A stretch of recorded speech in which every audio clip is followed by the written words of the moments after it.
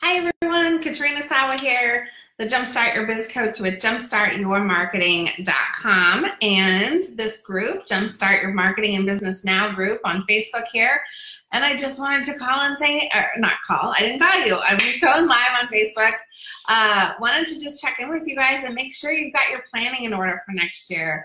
I know there's a lot to do when you're planning a whole new year, and some of you are probably already done. Some of you might not have even lifted a finger towards any of your planning yet. And I'm just curious where you're at. I'd love to hear your comments and see your comments come in as we're as I'm on the live today. So you know, get your pencils out, get a notepad out. I'm going to go through just some of the quick things that I do, and just know that I have a couple business planning resources for you. I actually did a call the other night, 90 minutes long. It was a free webinar for my international speaker network, and you can access the recording of that. So I'll give you the replay link to the recording of that when I'm done in the comments. But I would love to hear what your big plans are for next year, what your big goals are, what are the top 3 things you really want to accomplish or launch perhaps in your business or your life, and you know, when do you get started planning, and what is your, if you want to share your money goal. I always like to talk money because too many people don't talk enough about money, and I think it's really important to make sure you keep your big money goal on top of mind.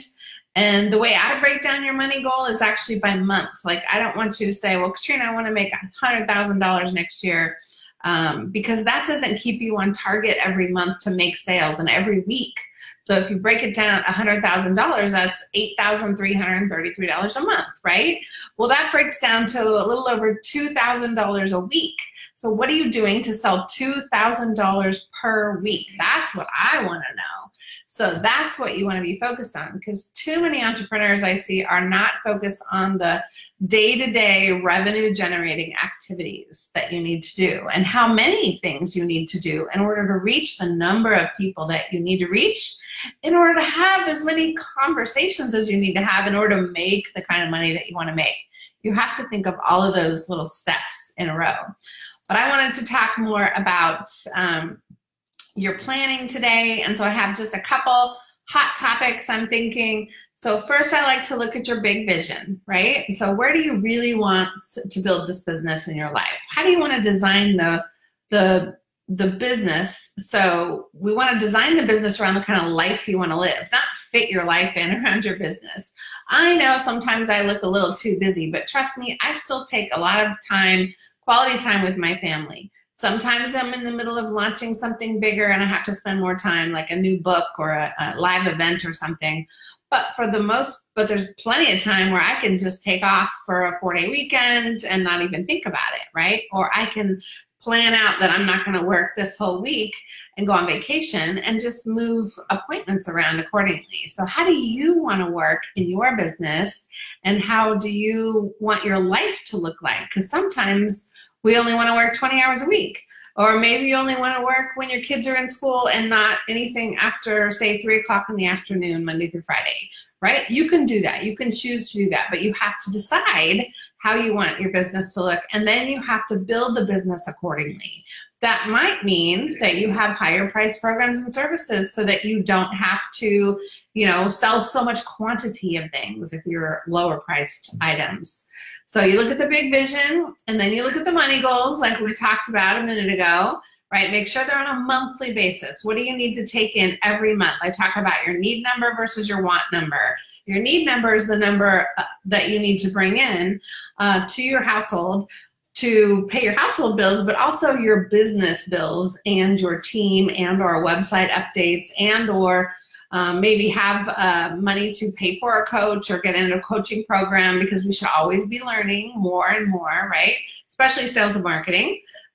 And then, so you have a need number, that's the number you need, that your nut, right? That you need every month to pay all those bills and be able to live without pulling out of savings or an IRA or something like that, or stressing about money. So you need money for food and all that kind of stuff.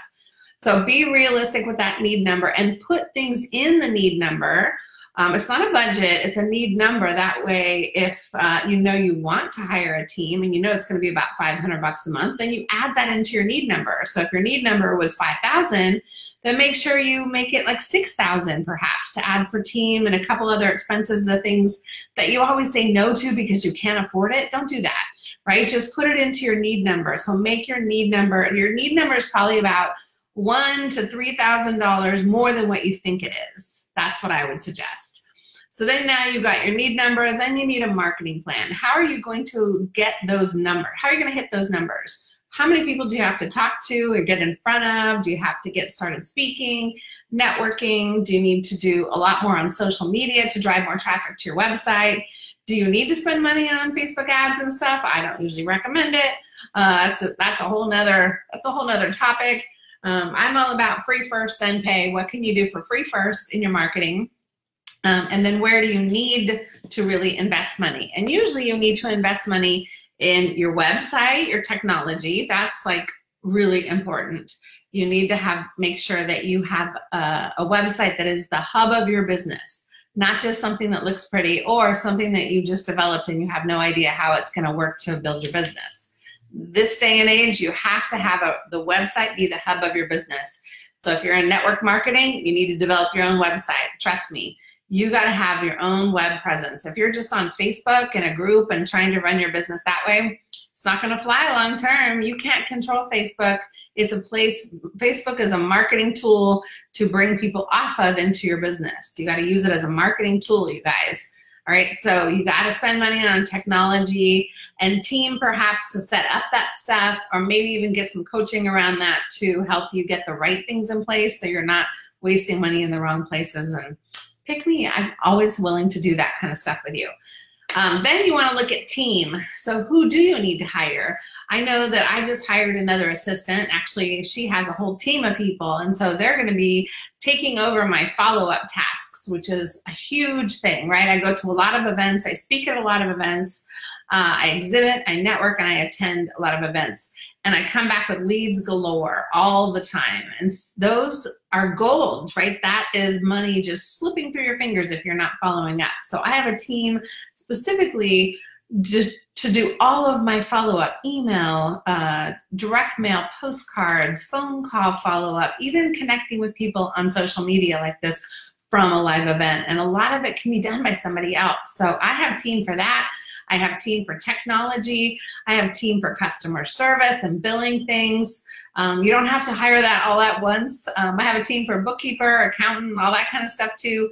But you got to get started somewhere. Put some money in your need number for team. Trust me, you're not going to be able to do this all yourself and build a really highly profitable business doing what you love without some team. Okay, and then like, what do you want to create next year? Do you want to create or launch a new program, product, or service? Or do you want to write a book? Do you want to launch a retreat or a live event? Do you want to do more joint venture collaborations? What are some big things you want to put on the calendar for next year? My advice would be to not put too many things on the calendar. I know a few years I was in business. Oh, I've been in business for 17 years, right? Almost 18, well, halfway to 18, I guess now. And I just, for years, I was just doing too many things and I would get burnt out. And so now I try to do maybe 3 or 4 things a year, and that's it. Like I have a couple live events. I have a book that launches every year now, a compilation book where you can be an author in it, right? And then I run a couple groups and memberships, and 3 memberships. And that's kind of where I'm spending my time besides getting speaking gigs. That's really where I want to spend my time. I might relaunch one of my online programs, my speaker training. So if you want to get started speaking, you got to watch my emails for that. I might relaunch that and do it live again this year. But I just love helping people in groups and talking to people like this, but in more of an interactive setting where I can really help you and answer your questions and put you on the hot seat and really dive in and do some laser coaching. That's what I love. And in fact, one of the memberships that I run, the International Entrepreneur Network, is something that you guys could join if you wanted to, if you're not already a part. I know some of you are. There's about 115 members in there now, and I'm looking to get 1,000 by this summer, you guys. I want 1,000 people in that group, and I'm putting it out there. That's one of my big picture goals, is to get 1,000 people in the International Entrepreneur Network by this summer. And you can help by joining, but also by sharing it. And then the more people that are in it, the more of us can collaborate. And the more people that join that, the more calls I'm going to add every month, because I'm not going to be able to run, 7 or 8 calls every month just to satisfy that number of people. And most other coaches wouldn't run that many calls, frankly. I know they run memberships and they charge a monthly fee, and they might pop in once or twice a month, or do a call where they might talk to 3 or 4 people live on those calls. I want to pack those calls so big. I want to get everybody help all year long in the Facebook group, but also on the Zoom calls that we do. If you'd like to learn more about that, just go to I Entrepreneur Network, the letter I, entrepreneurnetwork.com. It's $7 a month, you guys. Seriously, for $84 a year, you can come to up to 3 calls right now for free, well, included in your membership, and it's a mastermind. It's constant mastermind laser coaching. Highly recommend it. If you're a part of this group, you're gonna love those calls. They're laser coaching with me, but as we grow, like I said, I'm gonna be pulling members to run the calls. So the sooner you get in and the more active you become, the more you'll be on my radar to potentially run one of those calls and get lots more exposure for yourself and your business. So just an FYI, but go check it out. Again, $7 a month. I made it a no-brainer so I can help a lot of people who, whether you can afford it or not, you can afford $7 a month, for God's sakes. I know you're spending that on coffee or tchotchkes or something in the grocery store, gum and stuff that you don't need to be buying for $7 a month. All right, so continuing on with the marketing planning. So we need, if you're gonna launch new things, like a creation of a new product launch, or maybe you're gonna do a teleseminar or a video series where you're going to invite people in, I really recommend you just launch one thing per quarter. Now that's if you're kind of newer in business. If you're a little bit more experienced and you have a bigger team, then it's possible that you could launch something every other month. But I would be very careful, because that's a lot of promotion to your email list. And a lot of creation and back-end stuff that needs to get set up for everything you do. So those are just some quick tips. I'd love to dive in deeper with you individually if you have something in particular you're thinking about.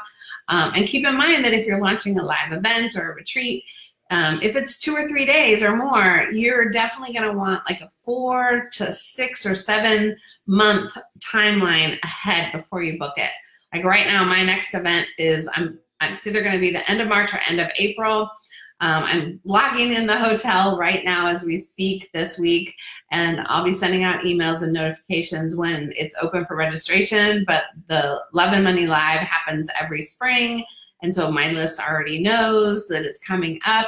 We just have to pick the dates, right? So yeah, so plan ahead for those kinds of things. Okay, the other thing you want to think about with planning is, what are some other exposure opportunities you might have?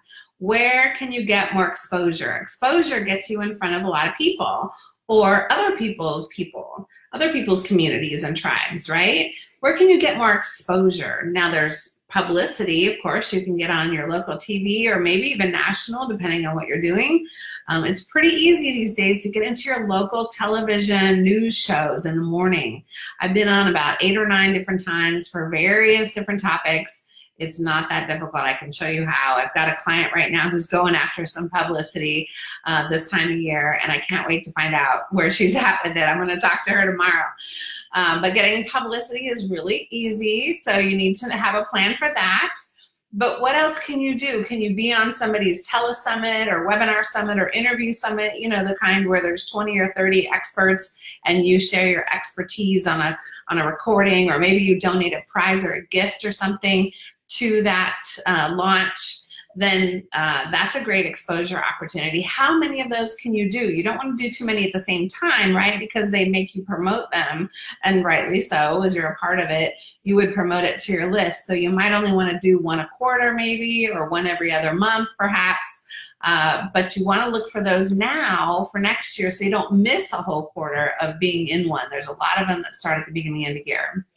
Other exposure opportunities, like I was talking about with joint venture partnerships and things, where you can partner, you guys, all of you can partner with somebody else in your network or a client or community or a complementary business person to you, and you can do Facebook Lives. Like, you could do Facebook Lives, and if they have you on a Facebook Live to their group or in their community or even to their profile, you're being introduced, a really warm introduction, mind you, to somebody else's entire tribe. And then you do it back to them, and then it's a win-win situation. Or you do a joint one, you both promote the same thing. That is like one of the best marketing strategies still available to you today.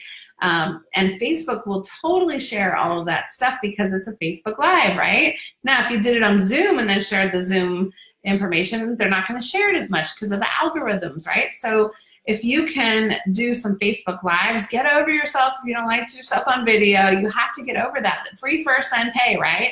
Why would you pay for an ad on Facebook when you can do a video and reach so many more people, having other people share your video and like it and share it all over the place, than just running an ad? Why would you spend money when you can do something for free? It's just silly. Unless you want to do both and you have a bunch of money, then go ahead and do both. But there's so many things you can do for free. That's just one example. All right, then where else do you want to learn? What else do you want to learn this coming year? You got to put on your radar a couple of things you want to learn. People you want to learn from, strategies you want to learn more about. I believe that as an entrepreneur, we always have to stay up on sales and marketing for sure, okay, and online techie stuff. Now, you don't have to be a techie to know what to do with your technology. You just have to have a big picture overview understanding of how it all works and what kinds of things that might be helpful to implement into your business to make you more efficient, more productive, and so you can reach a lot more people. Now, you can implement, or you can hire a team or other people to help you implement those strategies, but don't go hiding your head in the sand, please, about technology. It will just slow your progress and your success just dramatically. You have to trust me. Okay, so you want to learn more about technology and what things that might be good for you. Now, don't be careful with that too, because there's some bright, shiny objects out there, right? So somebody will say, ooh, you need to try this software, but you don't really. So if you're not that techie, be careful trying too many softwares. We just want to be strategic with the efficiency and productivity and profitability type of things that can get you in front of more people, I think. But like every once in a while, I'll want to learn something else. So this year was a big year about learning more about storytelling for me. So I'm a speaker. I speak all over the country and in Canada and then virtually all the time, right? So I constantly want to be telling better stories and putting more story into my speaking. Speaking of which, I should tell you a story. And maybe I will when I'm done. Okay, and then, but the year before, I went to a couple events about Facebook because there was a lot of new things coming out on Facebook, and I wanted to be more educated on Facebook and other social media platforms. The year before that, I went to a podcast seminar, and so I could learn more about podcasting. Now I decided not to do a podcast, but being on podcasts is a very lucrative strategy as well, and it's free as well. So there's a lot of different things you can do and learn about.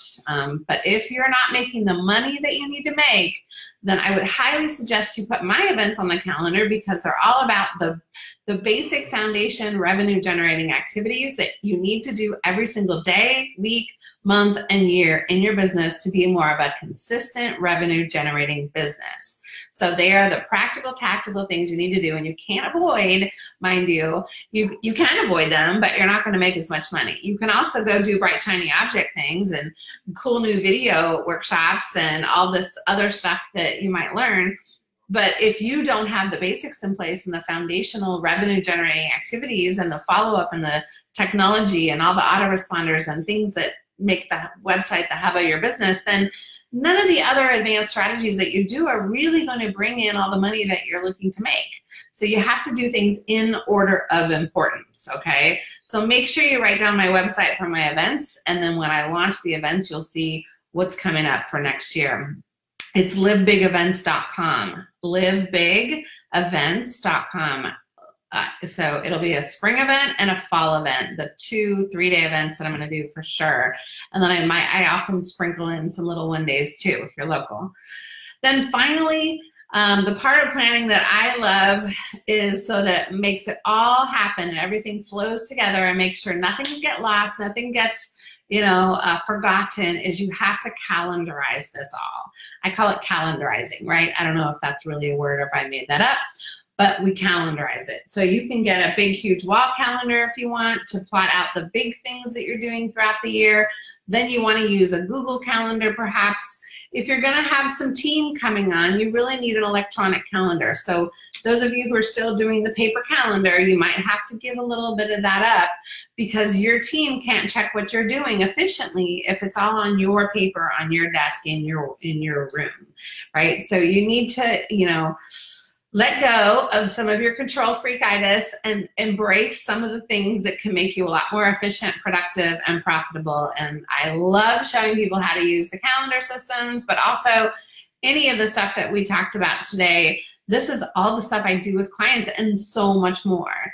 I also look at the things, what's going on in your personal life, because sometimes we can't work for a 2 or 3 month or 2 or 3 week period because we have to take care of a loved one. So we have to make concessions in our marketing or our follow-up or in our plan for launching projects and things like that. And so I help you navigate all of that, put all of this in place, and make it a smooth running, money-making business machine. So if you're interested, again, you can go to the iEntrepreneurNetwork.com, the letter I, entrepreneurnetwork.com. Join for $7 a month. You'll get me and some laser coaching a few times a month.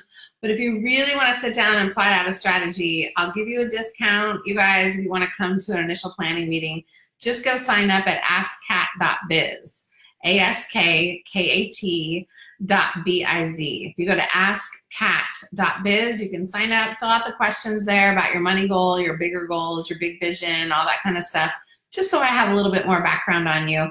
And I'm glad to fit you in December or January. It doesn't have to be December, it can be in January, but fill it out now so we can get you on the calendar so you can have some incentive, have a deadline you want to, reach to really get started jump-starting your business.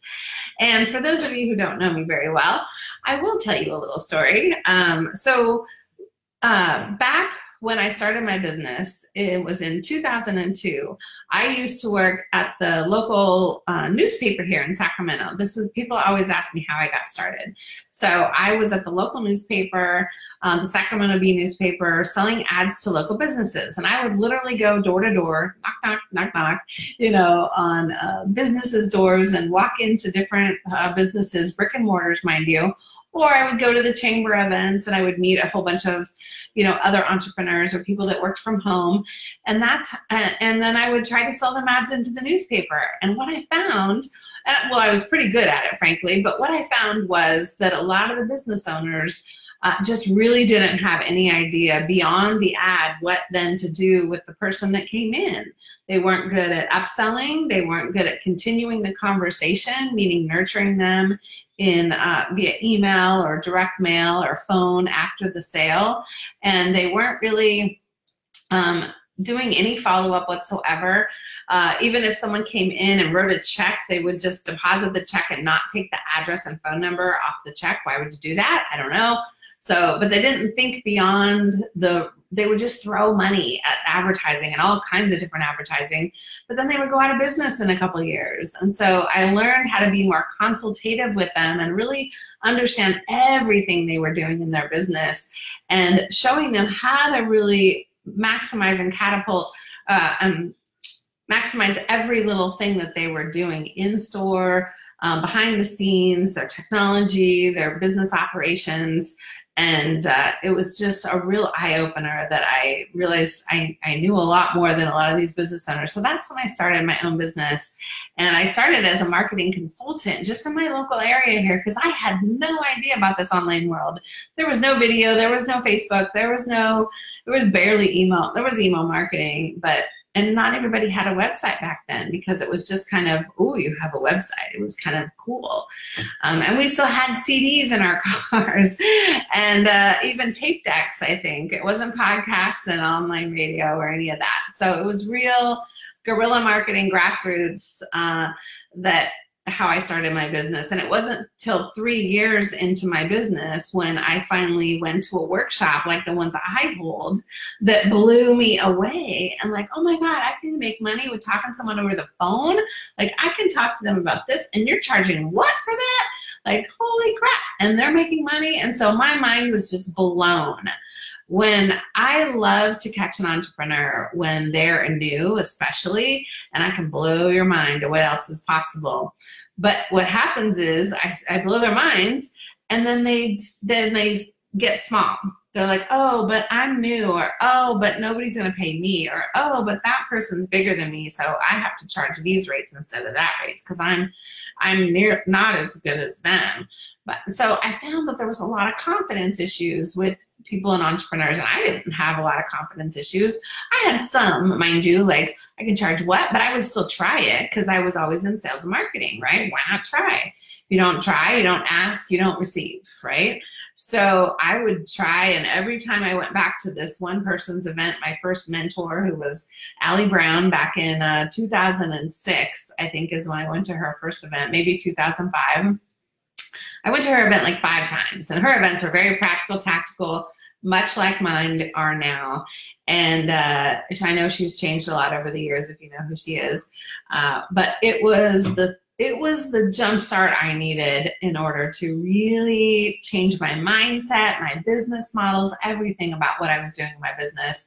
And I'm so thankful for that period of time. And it's funny because I grew up, so to speak, in the industry with people like Marie Forleo and Fabian Fredrickson and Adam Urbanski and people, and you know, it was just crazy. Some people that are hugely successful, and then many of us are still just, you know, I don't want to say just, we're very successful, but maybe not in the millions, like a couple, you know, it's a very small percentage of people who really get to that $1 million mark. But I'm working on it still. But multiple 6 figures is still really, really good, mind you. So anywho, that's just a little bit about how I got started and why I have this vast experience. So I have a lot of offline marketing experience, and I've had to learn all the online stuff. So there's a lot of other coaches out there who just know the online. They have no idea how to work a room in a live networking event, nor do they have any idea how to really set up an exhibitor booth or what to do with direct mail postcards and stuff like that, or get a mailing list so you can target a specific industry with direct mail and cold calling. I know how to do all of that stuff. And so I love working with lots of different types of clients, frankly, because it's more fun for me. If I had to work with the same type of client all the time, like just coaches and speakers, I'd be saying the same thing over and over, and I don't even know, like I could probably just do it in my sleep, unfortunately. So I love to have the new challenge of a different kind of client where I can bring the ideas of one industry into another, and it's just more fun for me. Plus, it gets you outside of your comfort zone, but also outside of your box in your particular industry. So come and see me if you would like to have a call. It's a complimentary call just to see what we can do together, and if or how we can, you know, if or how I might be able to help you. Don't forget, you can go to askkat.biz and sign up for a call with me today, and we'll sign up today, and we can always schedule it in January. So no worries, you don't have to do it next week. In fact, I'm booked next week, so so we need to sign up, the sooner the better though. So come into the Entrepreneur Network with me, or come to a call and let's talk about other coaching options, but do something. You're in this group for a reason. You're in this group for either resources, connections, ways to grow your business. If you're not making the kind of money, you definitely want to talk to me if you're not making the money you want to make yet. All right, so hopefully this was helpful, you guys, a little bit on your planning journey, and I will put the link to that other planning call that I did, as well as a training that I have. It's like a low price training if you're interested in that. But we'll have a great day, and we'll talk to you soon.